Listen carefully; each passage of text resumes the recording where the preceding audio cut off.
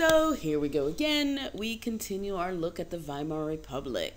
And this is part 1.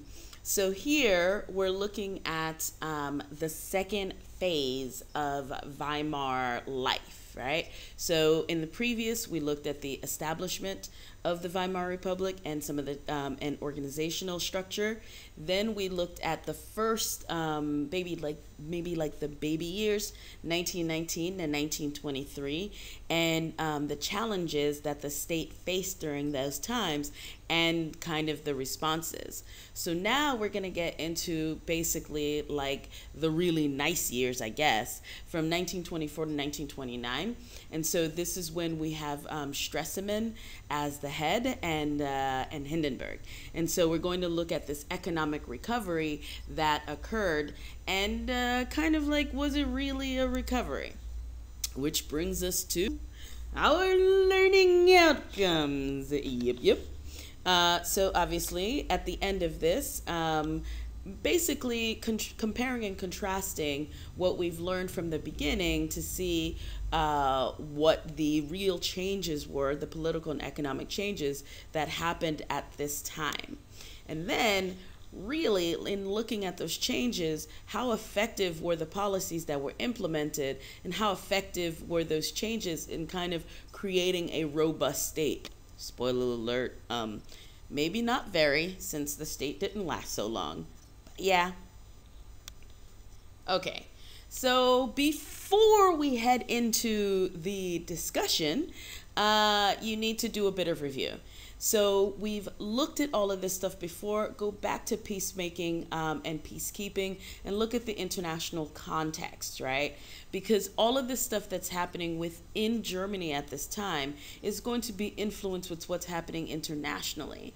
And that helps you have a more holistic understanding of what's going on. And of course, this review is really good to bring it to the forefront, kind of start helping you get ready for the end of year exams or the world exams. And then, yep, so it's really a two-way street. So the influences, the context of the influences and basically how they then impact each other, right? So what's happening internationally is going to impact Germany, and what's happening in Germany is going to then impact the rest of the world. So I know you don't want to, but really, stop the video right now. I know you've kept your stuff in order. I know I'm dreaming, right? And go back and take a quick look through and take some notes, kind of, summarize it all. Now, I sincerely hope that you did what I asked you to do. I always live in hope. And so let's look at this political stability that came about as a result of the changes brought about by these two dudes. So we're looking at Stresemann and Hindenburg. Now, Hindenburg still has an awesome Junker stash. But Stresemann, a bit of a disappointment in the stash department, I know. But it's really the combination of these two dudes together that kind of bring about the changes that we're going to be talking about. So here we go. So we had these crisis years of 1920 and 1923, and that's pretty much what we had basically been talking about in terms of the Ruhr crisis and then the following economic crisis. And then in 1923, we have this grand coalition that is formed with these elections. And so this was kind of a turning point for Weimar, because for the first time you had a republic. The republic had leaders that were not formed associated with the Treaty of Versailles. These are people that are respected. So kind of like all of the negativity attached to the Treaty of Versailles falls away, and there's this opportunity to move ahead, right? But basically by 1923, at these elections, the government of Kuno, the dude who was there previously, had failed, and so hence these all of the stuff that's going on. Yeah. So Stresemann is appointed chancellor, and he leaves the chancellorship after 3 months and becomes a foreign minister. And there, he was really instrumental because he helped this reconciliation of Germany within with the rest of the international community. So you should go back and look at the notes in the chapter on the rehabilitation of Germany.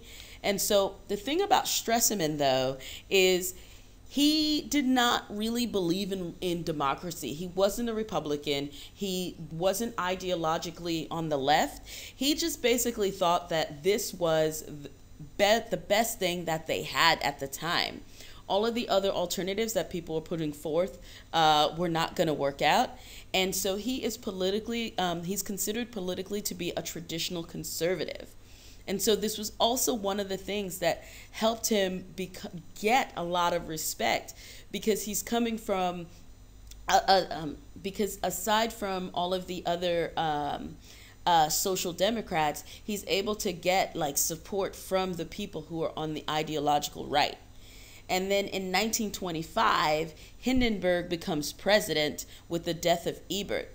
And this is also another turning point because he is a hero of the war. He was one of the generals. He was a former field marshal in the war. And so he has unimpeachable patrioticness. And so nobody could argue with him. And because he was a former general, he now brought the military to be in full support of the government, which Social Democrat Ebert was not able to do. So it was like a chancy and kind of unstable alliance between Ebert and the military, but now the military is firmly behind the government. And of course, Hindenburg is von Hindenburg, which means that he was of the aristocracy. And so he brings in that group of people as well. Again, people on the right who were challenging the democratic government. And he also kind of has this nostalgia. It's really because of his awesome stash, but he has this nostalgia attached to him as an aristocrat and the awesome stash that brings in the ideas of the better days of the empire. So in a way, you have Stresemann, who is traditionally conservative, and then you have Hindenburg, who is also conservative, and kind of these two guys together presage or kind of give people this feeling of stability. And because of that, they're kind of able to move forward. All right. So again, we're still talking about the overall political issues or the political stability of this time. So one of the things that does happen is that you do have this economic recovery. And so the economic recovery also helps to quiet political opposition. So it's kind of like a bit of a symbiosis that these two things are working together. And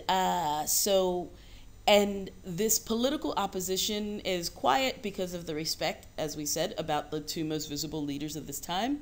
The other thing that's happening is once Stresemann organizes, once the Dawes Plan comes into effect as a result of Locarno and all of this stuff, the industrialists are going to benefit from the renewed investment that comes into Germany. And these industrialists were a very vocal part of the opposition from the right. So this is going to help as well, right? They appoint a general as defense minister. This, of course, is going to help quiet the army. Again, putting a lid on opposition that's coming from the right. The 1928 election, so by the time we get to a few years in, the 28 elections were very favorable to those to the center, because political extremist groups like the Nazis, like the Communist Party, these received less than 30% of the votes in total. So all of them, all of the most extreme groups were really not represented in the government. And so we have a more moderate Reichstag and more stable coalitions, and essentially a government that is better able to work cooperatively.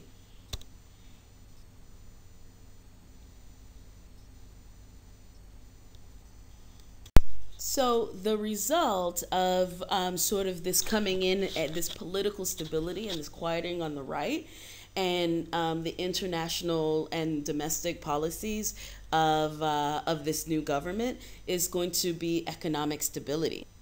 And so one of the things that I spoke about previously was this replacement of the Reichsmark with the Rentenmark. And so that is, the Reichsmark would have been that incredibly devalued currency. And so now we have the Rentenmark.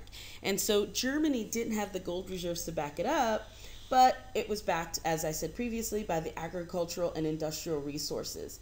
This is a polite fiction that the rest of the world was just like accepted because it allowed for some stability. And so remember that Germany herself was kind of like this lodestone economically within Europe. She had been a major trading partner of the major economies in Europe, and then also with the U.S. Prior to World War I. So this was kind of like, yeah.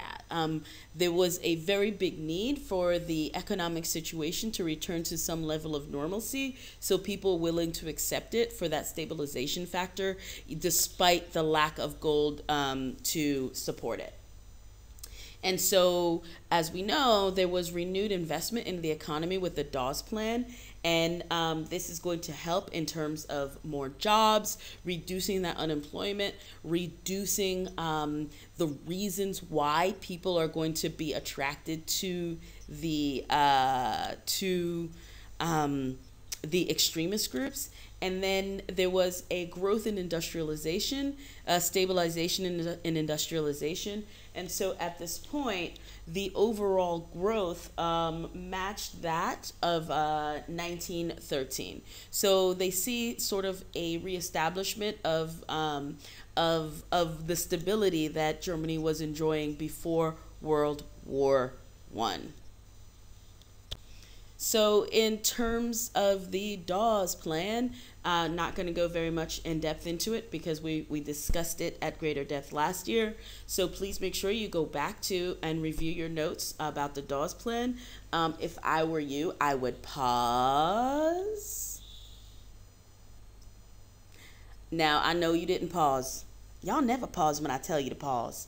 But basically, what we have now is the international situation changed in Germany's favor. All of these various things that were happening in terms of the Ruhr crisis, the change in international perception, the League of Nations, etc., etc. And so basically, the Germany is no longer going to default on her loans. They have been restructured. Default on the reparations payments that are required as a result of the Treaty of Versailles. So they have been restructured and reduced, and Germany will pay and then so she will then get U.S. loans. And the French also promised not to force payments and to get out of the Ruhr. So essentially, Germany is going to benefit from this in a number of different ways, in that she gets more sovereignty. So one of the things that people were really upset about was this occupation of various places within Germany. So now, of course, France and Belgium are forced out. And then additionally, this means that the League of Nations and the foreign occupation of the Rhineland is, the timetable is stepped up so that they're going to leave more quickly. And then, of course, they get this economic stability. Now, the international community was interested in doing this, one, for financial reasons that they're gaining from having a industrialized, functioning Germany and potential consumer of manufactured goods. But people are super afraid of communism. And the political instability in Germany was just too frightening. And so they wanted to prevent a political disintegration of Germany. There was fear of like the left, that is especially the communists, gaining greater power, and then of course sympathy after the Ruhr crisis.